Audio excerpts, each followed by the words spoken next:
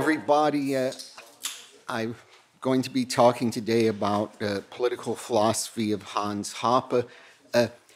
As you will remember from my last lecture, I don't speak very loudly, so in case you're not hearing what I'm saying, please put up your hand and let me know. I hope people heard that, because otherwise we're going to have a problem. This is the first time I've lectured on Hans Hoppe. I've spoken very briefly about him at another conference, and I've written reviews of a number of his books, but I've never given a lecture on him before. I hope it doesn't go too badly, because I wouldn't want to be physically removed from the Mises Institute.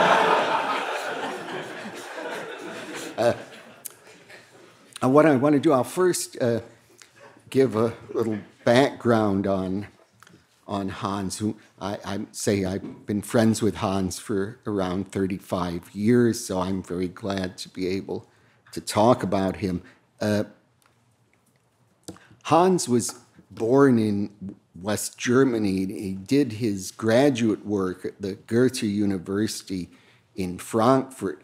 Now, this university was founded in the Weimar Republic, and it's really the progressive university, as against, say, the older institutions. It was explicitly founded as a more progressive institution that was identified with the Weimar Republic, whereas in the 1920s, in many of the older German universities, the large parts of the faculty were unsympathetic to the Weimar Republic and hoped that it would be overthrown.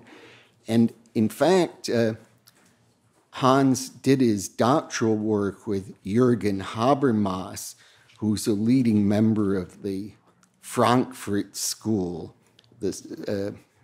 Some of you may have heard of them. The Frankfurt School was founded, the Institute for Social Research, give it its formal name, was founded in the 1920s, and after a couple of initial directors, the director became Max Horkheimer, who was a very influential person who led the school, and Theodor Adorno, the well-known philosopher, was associated with them. And Habermas, who was Hans's teacher, had studied under both of them. So we have perhaps a bit of a paradox in that Hans Hoppe, who's a very strong libertarian, started out as a student of a Marxist. And I should say, just as a digression, there is a bit of a connection between the Institute of Social Research and Ludwig von Mises, surprising as it may seem. One of the early directors of the Institute for Social Research was Karl Grunberg, who had earlier been a professor at the University of Vienna, and Mises, as an undergraduate, was a student in Grunberg's seminar, and his first academic publication, which was on relations between lords and peasants in Galicia, came up as a product of Grunberg's seminar. It was published in 1902. So that is one connection of Mises with that institution. But to one point, that when Hans studied with Habermas, although Habermas was a Marxist, Hans's, I think, politics at that time were quite moderate, those of a conventional social democrat. And what he got from Habermas was, which he retained, it's retained throughout his career, was a criticism of positivism. The Frankfurt School was very critical of the logical positivists in Vienna Circle, because particularly their assimilation of the social sciences to physics and the natural sciences, and also their claim that value judgments were purely subjective, that this the Frankfurt School repudiated, and Hans has kept those attitudes throughout his career. And in fact, Hans's earliest publications when he studied with Habermas were in the field of philosophy of science. But while he was studying, he became very interested in the free market ideas, and he read Ludwig von Mises and Murray Rothbard, and he became converted to their point of view. In fact, he was so impressed with Rothbard that he came to the United States to study with Murray Rothbard, and Rothbard thought very highly of him. I remember very well when Murray told me how excited he was that someone had come over from Germany, a very promising academic, and who was sitting in on his classes, and he was delighted that Hans was interested in his thought. And then in 1986, when Rothbard moved to the UNLV, University of Nevada, Las Vegas, Hans Hoppe followed soon thereafter. That Murray really got him the job, and they established really, probably at the time, the most important center for the study of Austrian economics. That there were both of them were there, and they had classes and seminars for a number of years until then, after Murray's untimely death in 1990, beginning of 1995, Hans continued as a professor for a few more years at the UNLV, and then he retired, and he since moved to Turkey, where he and his wife live, and he's continued writing, and he has an organization called the Property and Freedom Society, which holds annual conferences. Now, I would say Hans Hoppe is the leading successor to Murray Rothbard in political philosophy, and he's made major contributions in a number of areas. And what I'm going to do in this talk is discuss three of these areas: argumentation ethics, the criticism of democracy, and the theory of social evolution.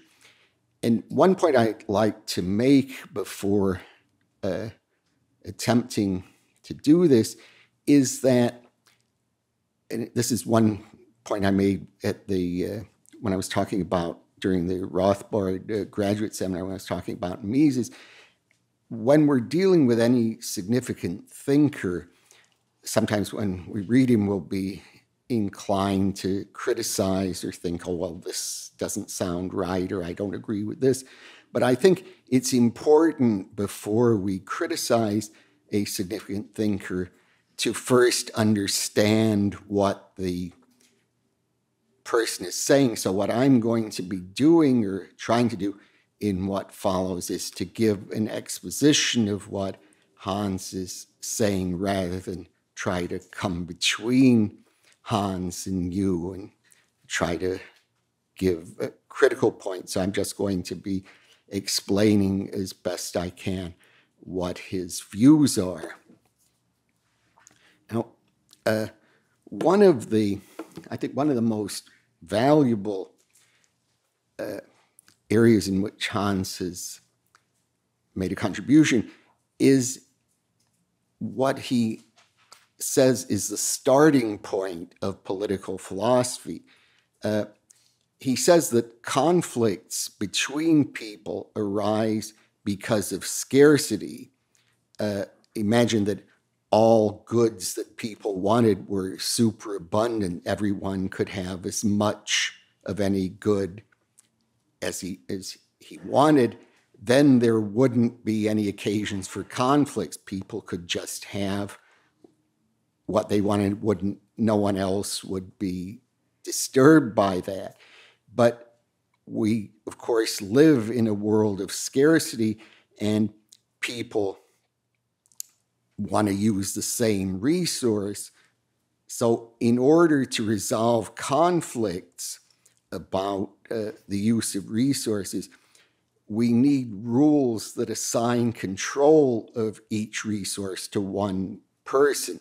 So these rules, it doesn't have to be that, say, if you take all the resources that now exist, we don't have to have a rule that assigns each resource to each person. We could have rules for, say, there are some resources that are at present not owned by anybody, but we would have rules on how those resources can be appropriated. So this is a way to resolve. So again, Hans's view is we start off because political philosophy starts from conflict over resources, goods, and services, and we need to specify how these goods and services are owned so that we can resolve conflicts. Now, fully to understand Hans's thought here, we have to add another premise, which here Hans follows Murray Rothbard, as he so frequently did, that according to Murray Rothbard, followed by Hans Hoppe, all rights are property rights. For example, supposing, say, we have a conflict over free speech. For Rothbard, the way to solve that conflict would be, say, whose property is it? If it's, once you settle that, then that person would have the right to determine what the rules for appropriate speech in his property are. So all rights are property rights. So if we add that all rights are property rights to the point that we have disputes over resources to be settled by assigning the property rights to people, then we have, in principle, a way of solving all conflicts in society, since all rights are property rights, and we've specified the property rights, so that enables us to resolve all disputes. So now we have to get some way of assigning the property rights. How is that to be done? And here we get to perhaps the most famous of Hans's contributions, argumentation ethics. And here Hans developed argumentation ethics from the work of his teacher Jürgen Habermas and another philosopher, Karl Otto Appel. Actually, he was more influenced by Appel. Appel wasn't very interested in politics. I think he was a social democrat, but he was more of a pure philosopher. Hans has an extremely high opinion of Hoppe, and he cites him in various of his works. So the way argumentation ethics proceeds is that if you make a claim to truth, if I say something is true, and say someone questions that and says, well, what is the basis for that? That the claim that I've made that something is true has to be supported by argument. Any truth claim has to be supported by argument. And Hans says this can't be denied if someone says, no, it doesn't have to be supported by argument. Hans says, no, that's wrong. Hans says, you can't argue that you can't argue. Well, I'm not going to argue about it then. So what the Habermas and Hoppe said, followed by Hans Hoppe, is, so we then have to say, in order to engage in argument, we then have to ask, what are the conditions under which we can engage in argument? This is something both Habermas and Hoppe ask. They say, what are the conditions for rational discussion? We have people trying to establish the truth. What are the conditions for rational discussion? And on that basis, on trying to find out what the conditions are for rational discussion, then they get rights from that. So you can see one criticism sometimes people make of argumentation ethics we can see isn't right. Some people will say, well, supposing we say that certain conditions are needed for rational discussion, that would just show people have those rights during the rational discussion, but that doesn't show they have rights outside that process of discussion. But that isn't a good criticism, because remember, the way the argument goes is that the conditions for rational discussion establish what the rights people have are. It isn't that the rights that you're trying to figure out what you're limiting the rights people have to actual instances of rational discussion. It's trying to figure out what these rights are required for rational discussion gives you the rights that people have if the theory is correct. So the innovation Hans has in argumentation ethics that Habermas and Hoppe didn't have is that he answers the question of what rights people have in a different way from Habermas and Hoppe. So the key step is that Hans says, in order to argue, you must own yourself, taking that in the libertarian way, each person is a self-owner. And to deny this is what he calls a performative or pragmatic contradiction. In order to understand what this means, I want to say a bit about what we mean by a performative contradiction. Now, sometimes we have statements that are logically contradictory. Say someone says, I'm both lecturing in this room, and it's not the case that I'm lecturing in this room. That would be a logical contradiction. But we can have other sorts of, besides logical contradictions, there are other sorts of difficulties that we can have with various assertions or propositions or judgments. One is that, and the one that Hans is concerned with here, is something that If I say something, my very saying that shows that the statement is false. Suppose I say, I suppose I say in English, I've never in my life uttered an English sentence. My saying that would show I wouldn't be able to I say that I've never uttered an English sentence.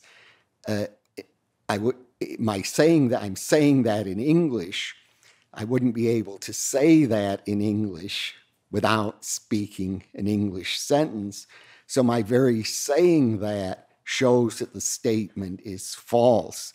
So this is a very good way of showing that something is wrong, to show that it falls victim to this sort of pragmatic contradiction. Now, there are many interesting issues one could talk about on the scope and limits of this kind of performative contradiction, but we can see examples of similar type.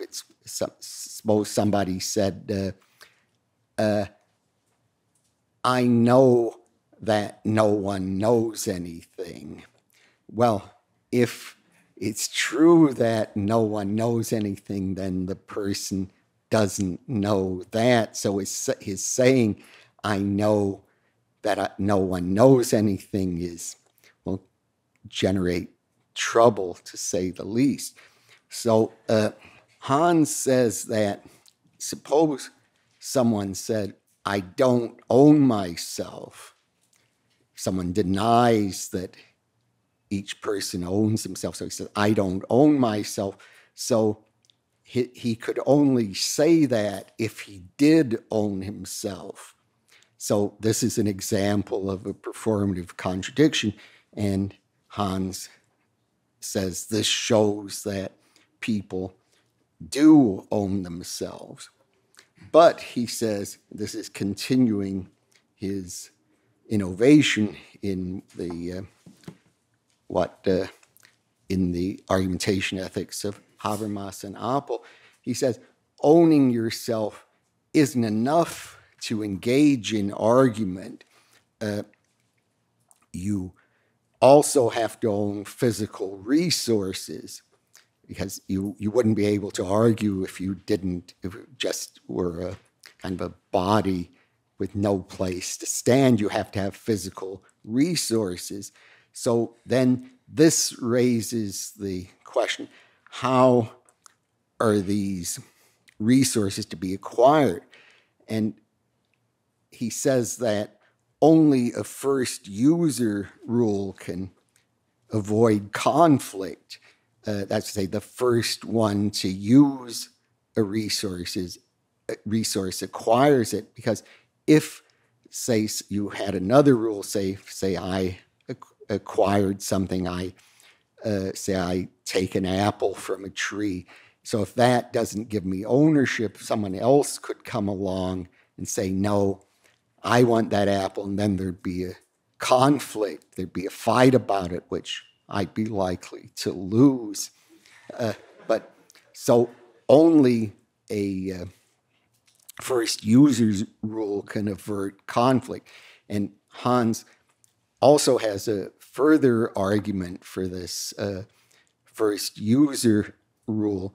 He says that if we want a rule of property acquisition, then we have there are only two possibilities. One is this first user rule, or that we appropriate something by just the first one to use it. Or the other alternative is that you could own something just by claiming it. You could just say, I own this, this is mine, without using it. But he says, well, if we had that rule, then you could acquire people just by claiming to own them, and this would be in conflict with the self-ownership principle, which, remember, is one that generates a pragmatic contradiction if it's denied. So he says that only this first user rule is the one that will be acceptable and will avoid conflict and can be shown to be a consequence of the self-ownership principle. And one point Hans makes in his consideration of ethics, and this would reply to an objection. Suppose you say, well, maybe this establishes that each person owns himself, but what about other people? Maybe I own myself, but why do I have to recognize that you own yourself? Well, one answer would be, remember, we're trying to engage in, figure out what are the conditions for rational discussion, and we wouldn't be able to have a rational discussion unless each person owned himself. So in Hans's view, and here he's quite in accord with standard views in ethics, ethical principles have to be universal.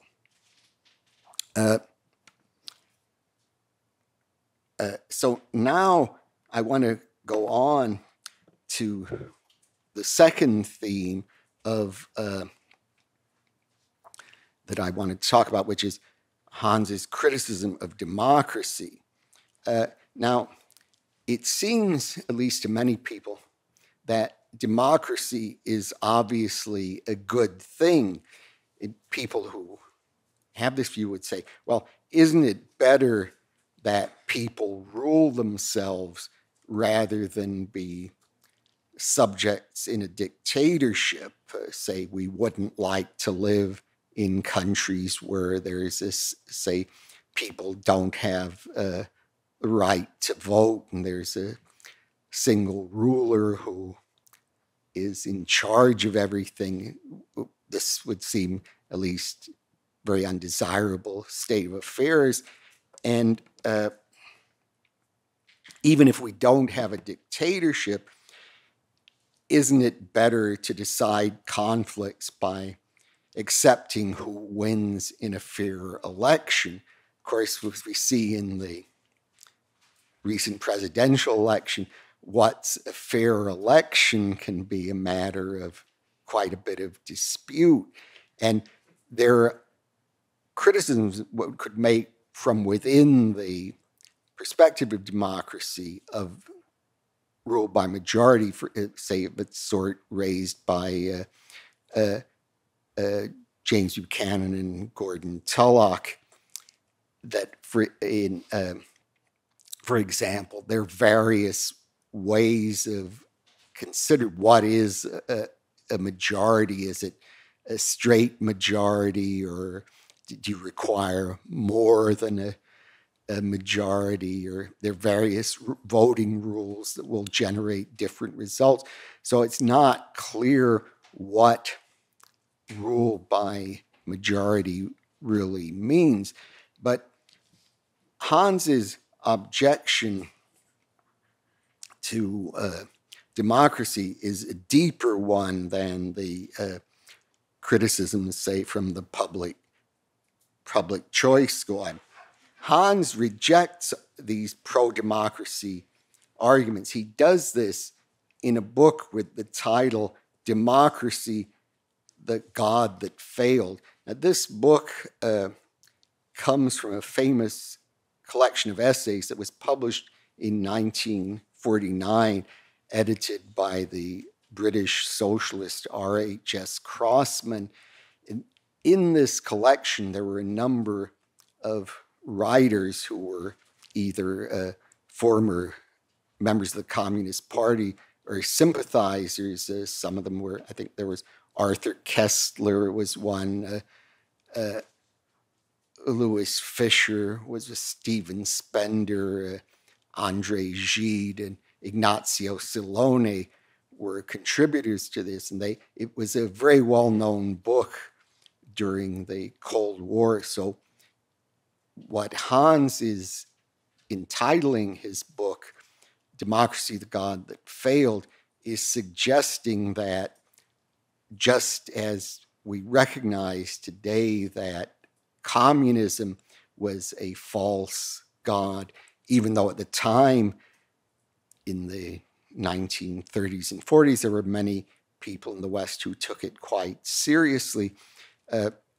Hans is suggesting that democracy is a god, false god, just like communism.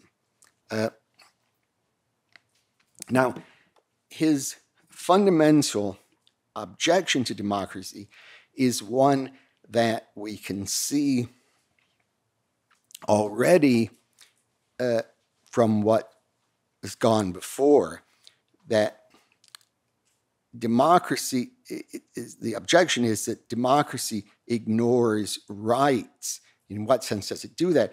Well, if people have rights in the way Hans Hoppe has argued for, remember he said all people have property rights, and each person has property right. It owns himself and then can acquire resources. All rights are property rights, and then we have rules for how resources can be acquired. So there's no further room for disputes. We have the way to resolve disputes. So anyone who interferes with your property rights is guilty of aggression, including majority voters. So even if the majority say we stipulate that there's been a free election, there's no disputes about how the votes are to be counted, say a majority votes that should be taxes on wealthy people, that's still aggression because it's interfering with people's rights. So the majority can't tell you how to use your property. So that's his basic criticism of democracy.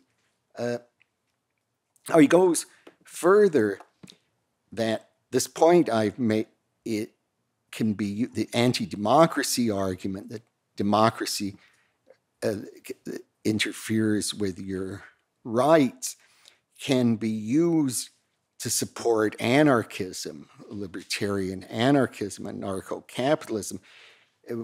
His argument here is that one right that stems from self-ownership is your right to self-defense.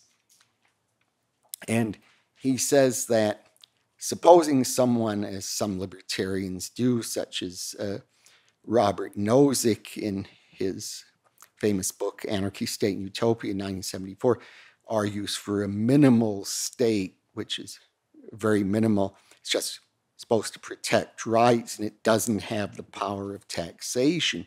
But Hans says, well, if people surrender their rights to the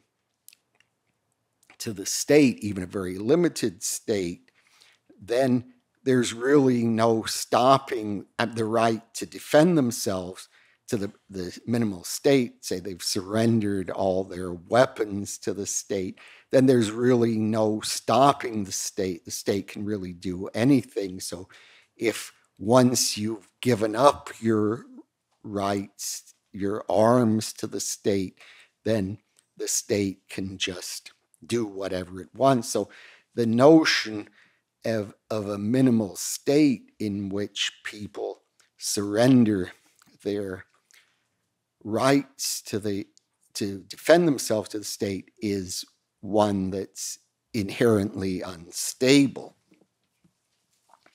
Now you can see here a major difference between Hans Hoppe and Ludwig von Mises. Hans, as I mentioned, was greatly influenced by Mises, but here there's an important distinction. Mises had a very different view of democracy from Hans Hoppe. And according to Mises, the advantage, one of the main advantages of a free market is that it's more democratic than political democracy. Say, in a political democracy, you're voting for a party, a particular party or person, and then that person will have a certain platform, and even if the one you voted for wins, he's probably not going to put into effect all the policies you want, and then the losers really don't get what they want at all. But in the free market, according to Mises, the consumers are really running things. What he calls the producers, the mandatories of the producers are the mandatory of the consumers. The consumers are really in control, as he often says. Capitalism is mass production for the masses. So, according to Mises, the property owners, at least the owners of the means of production, really are just not the real owners, at least that it's really the consumers are in control. So you can see it's a very different view of democracy from Hans Hoppe's radical rejection of the whole idea. Now, Hans makes an argument that's attracted a great deal of attention, is that he says democratic politicians need to get majority support to gain power and stay in office. So what counts for them is what will get people to support them now, and they'll make promises that can't be fulfilled because the long run doesn't matter to them once people find out that by the time people find out that not all the promises can be fulfilled, they'll be out of office anyway. So it really doesn't matter. What counts is that they just want to get elected now. And by contrast, monarchies tend to adopt a long-run perspective. The king, say a king expects his family will be around for a long time, so he'll try to run his state in an economically efficient way. So I've given so far the discussion of argumentation ethics and Hans's criticism of democracy, and he uses the two parts of his views that I've discussed so far to develop a theory of social evolution, especially social evolution as applied to European history. So in doing this, he's engaging in I think, a very significant project, what one could call conjectural history. That's to say, he's using social theory to kind of offer a rational reconstruction of history. And we could give an example of this that you will have heard about in various lectures earlier, is the way that the origin of money was explained by Karl Menger and Ludwig von Mises, how money originates from a commodity that has non-monetary uses. So what Menger and Mises were doing is, on the basis of theory, they were showing how one could rationally account for the origin of money. So what Hans is doing is trying to come up with a rational reconstruction of history. Now, the usual account of European history is emphasizes progress. Uh, History started, say, in a kind of primitive times with a war of all against all people. Say, you can imagine primitive tribes were fighting with each other, but absolute rule put an end to this. And then eventually this was replaced by democracy. So, in the usual view, which I think even today most historians hold, there's been a progress throughout European history from the kind of a struggle, which was of conflicting forces, continued under feudalism, then was replaced by absolutism, and then we get democracy after that. So Hans rejects this entire myth, what he calls a myth of progress. He acknowledges, though, that there's been progress and there's been an economic takeoff after the Industrial Revolution, but he rejects this notion of historical progress. So what his contention is, he denies that history started off as a war of all against all. He says this is a falsehood defended by pro-state intellectuals. And instead, in, say, initial state, people would naturally accept the self-ownership and first appropriator accounts of rights, that these aren't made up theories, ones that, say, people such as Hans Hoppe or Murray Rothbard have come up with. These are actually the rules that people would in practice adopt. So in settling disputes on these principles, people would tend to gravitate to natural leaders or aristocrats, and feudalism developed from this. But over time, one aristocrat would tend to become stronger than others and become the king, but the king's power was strictly limited by other nobles. But as feudalism developed and came to an end, the king undermined the other nobles by allying with the people, and he promised them relief from their feudal duties if the people would support him.